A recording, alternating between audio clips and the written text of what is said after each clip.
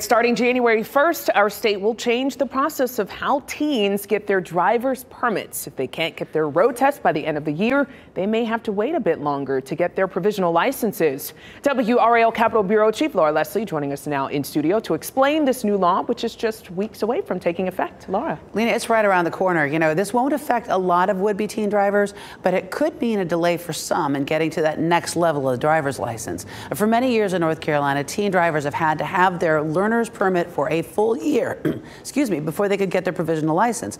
That's the one that allows teens to drive in the daylight hours, is what they want to get without an adult in the car. During COVID, lawmakers shortened that learner's permit period to 6 months, but now they've made it longer again. It'll be 9 months as of January 1st. And that could mean a delay for teens who got their learner's permit earlier this year and completed all the requirements, but haven't yet gotten around to getting that road test. State DMV Commissioner Wayne Goodwin says the clock is ticking.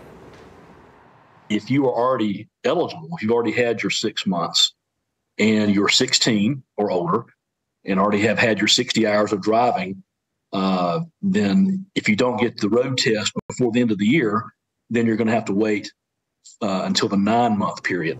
That leaves those young drivers just a few days to get it done. The DMV is closed next Monday, Tuesday, and Wednesday for the holidays, so they'll have to do it either this week or next Thursday or Friday. Otherwise, they could have to wait a little longer. Goodwin says the DMV has added 250 staffers statewide to try to cut down on wait time, so that might help you.